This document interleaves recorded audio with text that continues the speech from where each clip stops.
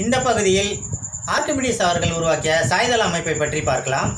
இதனை ஆங்கிலத்தில் ரேம்ப் என்று கூறுவார்கள். இந்த அமைப்பு கட்டுமான தொழிலில் எவ்வாறு பயன்படுத்தப்பட்டது என்பதை பார்க்கலாம். இந்த அமைப்பு கனமான பொருளை உயரமான இடத்திற்கு எளிதாக நகர்த்தி செல்லும் அமைப்பாகும். இதில் நகர்த்த வேண்டிய பொருளுக்கும் நகர்த்த வேண்டிய உயரத்திற்கும் இடையிலான சாய்தளமானது 30 டிகிரி கோணம் இருக்கும்படி அமைத்து கொள்ள வேண்டும். அப்போதுதான் இந்த அமைப்பு சரியாக வேலை செய்யும்.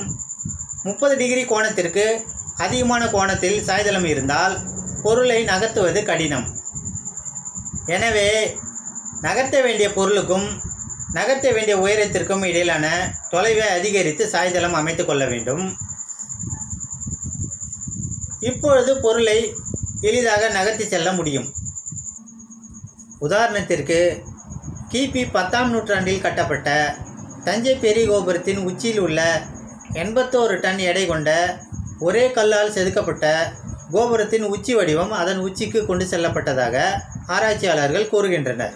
தஞ்சை பெரிய கோபுரத்தின் ஒட்டுமொத்த உயரம் 216 அடி ஆகும். சுமார் 200 அடி உயரத்திற்கு 30 அடி கோணத்தில் சாய்தளம் அமைத்தால் அது 625 அடி தொலைவு வரை செல்லும். அவ்வளவு தொலைவு வரை சாய்தளம் அமைத்துதான் அதன் உச்சி வடிவத்தை அதன் உச்சிக்கு கொண்டு சென்றார்கள். இதே முறையில்தான் எகிப்தில் உள்ள பிரம்மாண்ட பிரமிடுகள் கட்டப்பட்டதாகவும் ஆராய்ச்சியாளர்கள் கூறுகின்றனர். என்னோட அடுத்த வீடியோ பார்க்க ஸ்க்ரீனில் தெரிகிற இந்த பிக்சரை கிளிக் பண்ணுங்கள். இந்த வீடியோவுக்கு முன்னே உள்ள வீடியோ பார்க்க ஸ்க்ரீனில் தெரிகிற இந்த பிக்சரை கிளிக் பண்ணுங்கள்.